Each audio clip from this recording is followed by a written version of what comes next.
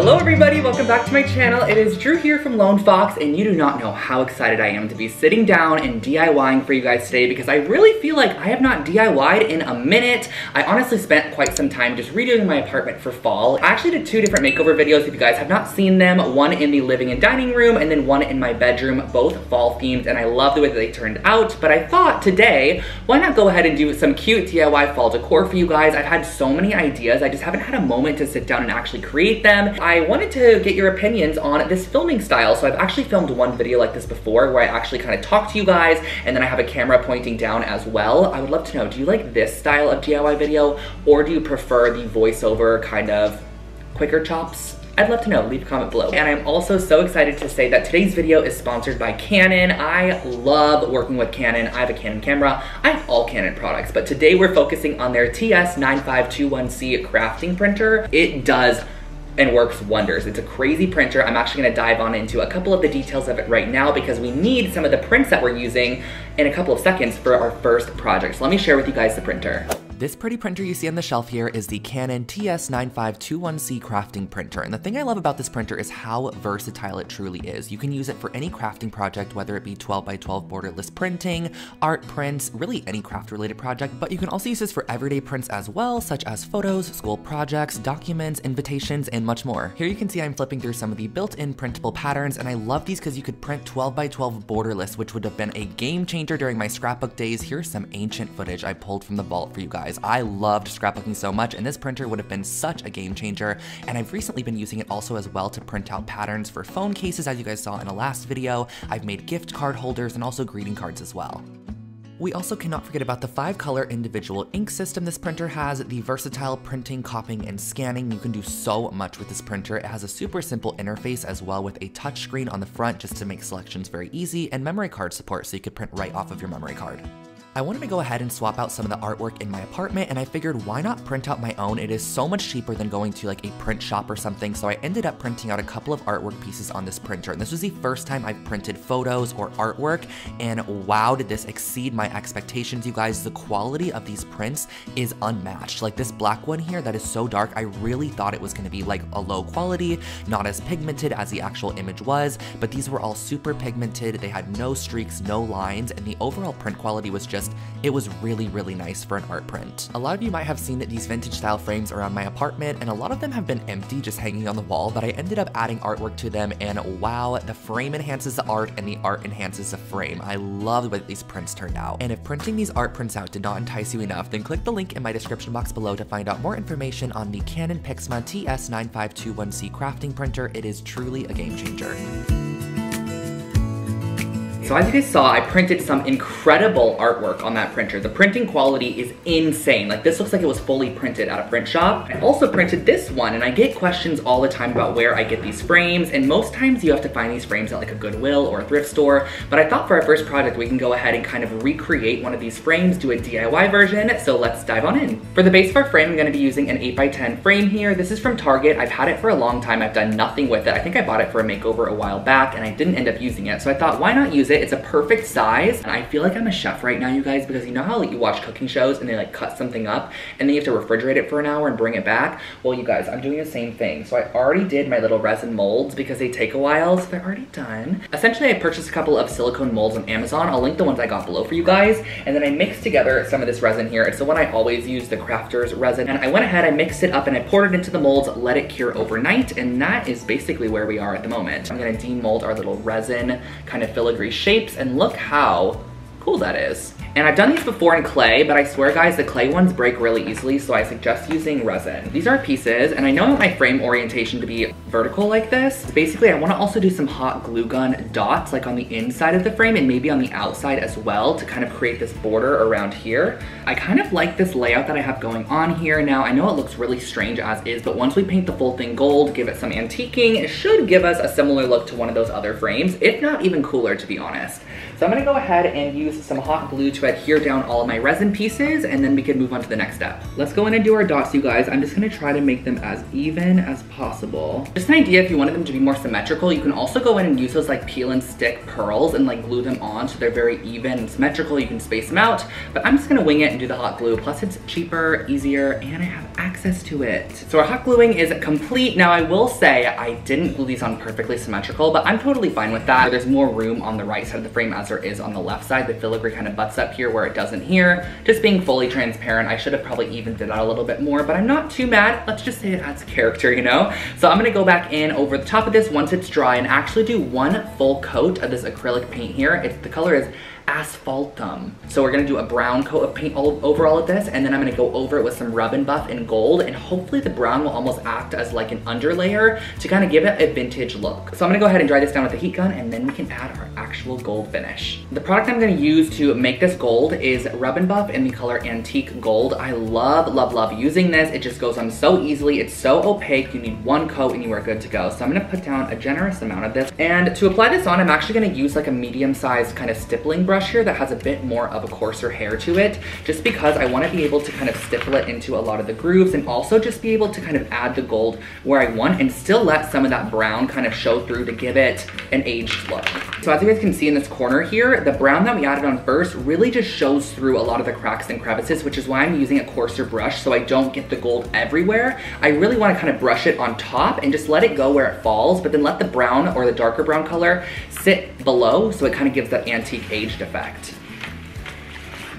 Picking up a bit more of the product there, and we're just gonna go over the top, just kind of stippling and brushing it on as it needs to be. When I'm telling you guys this frame took me about 10 minutes from start to finish to create, I am not kidding, and look how cool that looks. And then I went ahead and printed a new art piece. Look how insane this art piece printed on that Canon printer. It is crazy, you guys. This looks like a legit piece of art. Quality is just crazy. I cannot believe it looks like that. But we're gonna go ahead and pop it in our frame. And I never use glass when I do like the more painted looking pieces. I just think it gives it a more organic look. Oh my gosh, how perfect is this for fall? Are you kidding me? I love the way this frame turned out. It actually turned out better than I thought.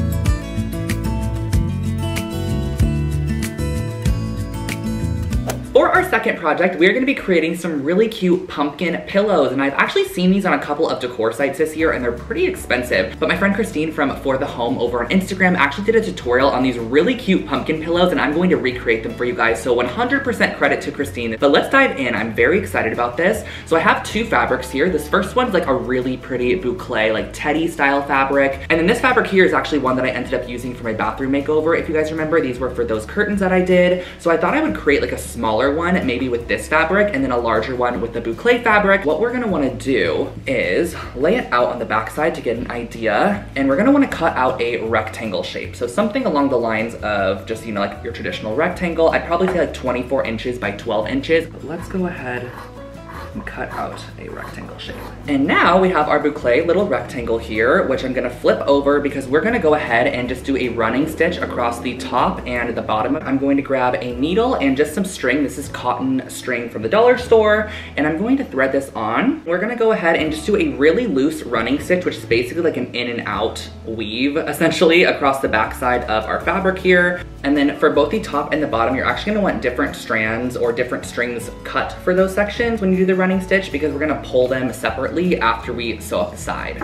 Running stitch is done on the top and bottom, but what we're gonna wanna do now is actually flip it over so our right side is up, and we're gonna fold this in half, right sides together, and actually sew off this end here, just kind of sewing through this edge. Just because we're using this to actually secure the pumpkin shut, I would say do a little bit of a tighter stitch. And then once you reach the end, you can just go ahead and tie your string off, just how you would finish kind of any seam.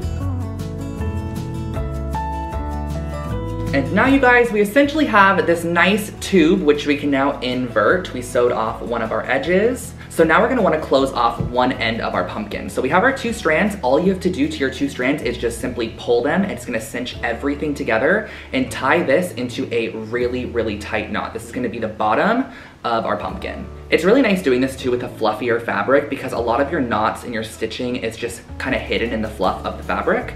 And now we have a pouch. We're gonna go ahead and fill up our pouch with basically just some down alternative polyfill. You can totally recycle old pillows. You can put old clothes in here. A little trick when using polyfill too, I kind of like to shred it before I put it in because sometimes it can be pretty condensed, and then we can start stuffing.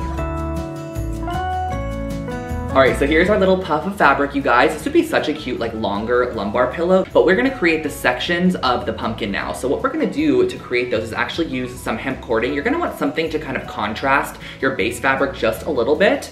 And I'm going to slip this through a yarn needle here, just so much easier to work with. And so I'm gonna just put my needle right through the center of our pumpkin and then kind of push it through the opposite side. Give yourself a good amount to work with. I'm just gonna go right back over and do the same thing. Go right back through the middle section and back up through the top. So I wanna probably add like 6 of them total. So you're just gonna wanna map out where you want your next one to be, just right by it, most likely, and just repeat the process.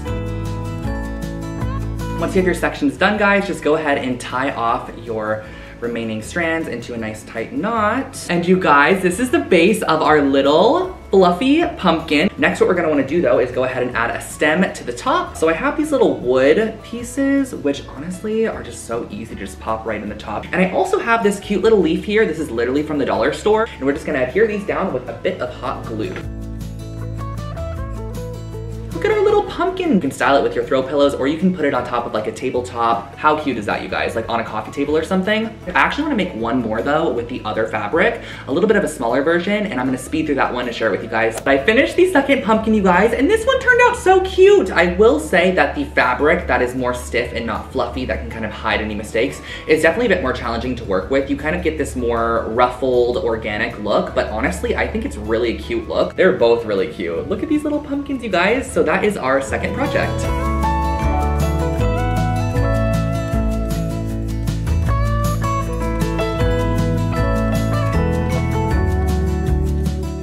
Moving into our third project, this is a project I have seen floating around Pinterest for years when it comes to fall decor. And it's basically where you take a large leaf, something like this, and you press it into some clay to create like a little plate. But I'm actually gonna turn mine into a bowl shape. And you guys, my friend Alyssa found me the biggest leaf in the world. It was fallen on the ground. Don't worry, it wasn't picked off of a tree. So we're gonna use this kind of as a template for our bowl. And we're also gonna use some clay here. This is just some Sculpey white clay. Starting off, we're gonna grab some of our clay. I'm not sure how much we're gonna need, but I'm just gonna go ahead and use a generous amount. Whenever you're doing a clay project, you guys, I always suggest starting by warming up the clay first. Whenever I roll out clay, I like to just work on some parchment paper. So I just kind of maneuver it in a circle like this, flatten it out as much as I can, kind of almost stretch it at the same time too, just so that you disperse the clay more evenly.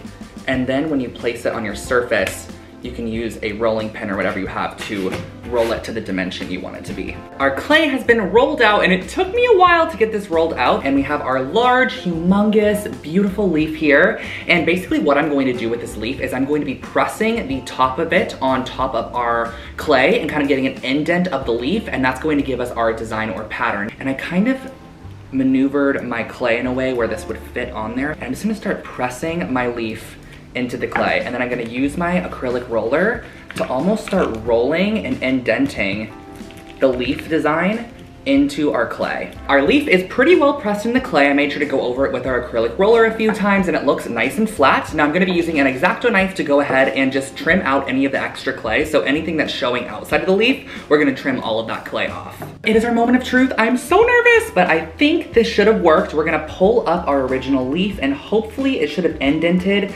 some of the design onto our clay. I will say it's not the most perfect imprint, but it's going to work perfectly fine. We can totally turn this into a bowl still. This is just an IKEA bowl, and I'm just gonna go ahead and actually take our leaf off of our parchment paper. We basically want to give it a bowl shape, so we're just gonna pat this kind of around those edges. And I'm going to go pop this into the oven for probably around half of an hour. All right, guys, our bowl is out of the oven. I have let this kind of cool down for about an hour and a half because it was heated. Now I'm gonna go ahead and remove it. It's very simple. It literally just pops right off. Oh my gosh, you guys, look how cool this is. So I think I'm just gonna leave it as is. It has like a unique texture to it as well. So I'm just gonna go ahead and seal it. I'm gonna use some Mod Podge hard coat, which is what I always use to seal. The larger the leaf you find, the larger bowl that you can create, but these are really cute. You can also totally do a smaller leaf and create like some trinket trays if you wanted to give them to your friends or something.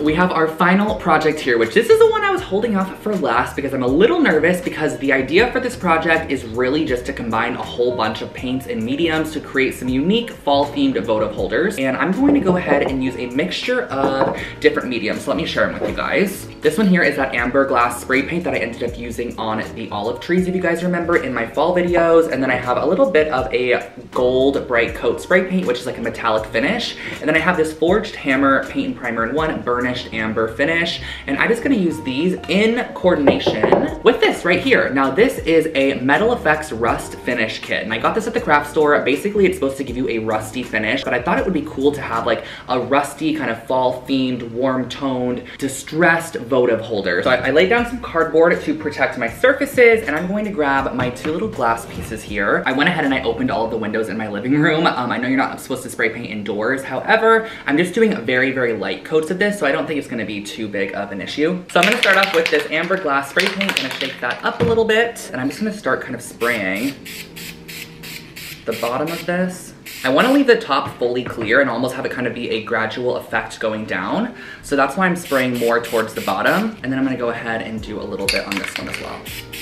Instantly, those are so much cooler. You already have like these ombre amber glass vessels. But we're gonna take it one step further and add a little bit more. I'm gonna let this dry for a minute though. Now that our sea glass spray paint has dried, I'm gonna go in with a bit of that gold spray paint and give just a little bit of gold to this as well. I'd love a bit of shimmer kind of popping through the rust accent we're gonna add afterwards. You guys, these are so pretty already. But I wanna go in with our rust accents paint, which, where did I put that? Here it is. Okay, so it seems like first we're gonna go in and add our primer. I'm gonna go ahead and just kind of loosely apply this, honestly, to more so the bottom of our piece, and I kind of want to get like a little bit of a fade towards the top. Kind of gonna fade it into what we've already sprayed.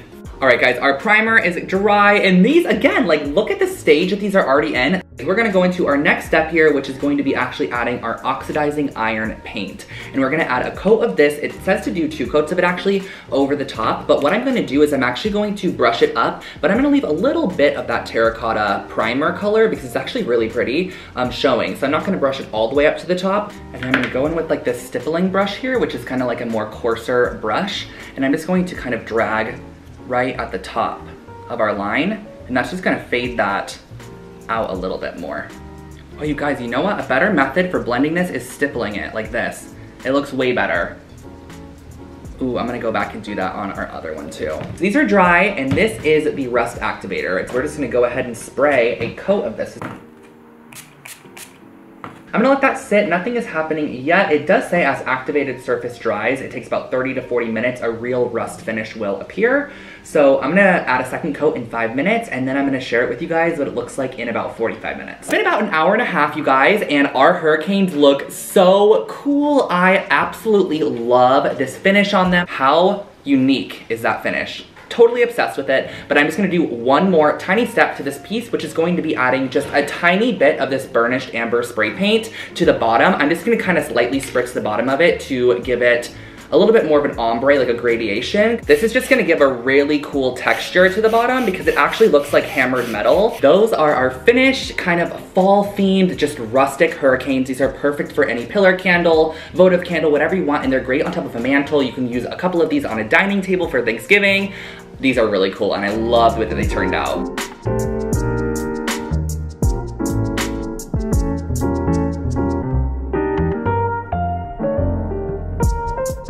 And that, guys, finishes off today's fall DIY decor video. I hope that you guys loved these projects. I didn't want to make them like very in-your-face fall decor, but I wanted to make them more just pieces that can kind of remind you of the vibes of fall, the color palette of fall, textures, just overall cozy elements to add it to your space. So I hope you enjoyed these projects, and I also, again, want to thank Canon so much for sponsoring today's video. And if you guys happen to be in the market for a printer, this one is really, really great. It is the Canon TS9521C. I've had this printer for a couple of months, and I've used it for absolutely all my printing needs. needs. I've done creative printing on it, whether it be large scale patterns, even artwork like that you guys saw at the beginning of the video. And I've also done a lot of my just normal prints as well, such as contracts, paperwork, leases, random things like that. Leases, where did that come from? But I mean, you could print a lease on there too. So I'll link it below if you want to find out any more information. And I hope that you guys liked today's video. I cannot wait to style these pieces in my apartment because I know I just did a fall makeover, but I could still use some fall elements in the kitchen.